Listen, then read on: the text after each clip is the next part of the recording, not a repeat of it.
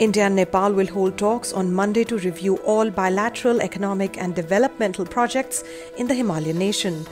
The row over Nepal's new political map is also expected to come up in the major bilateral engagement.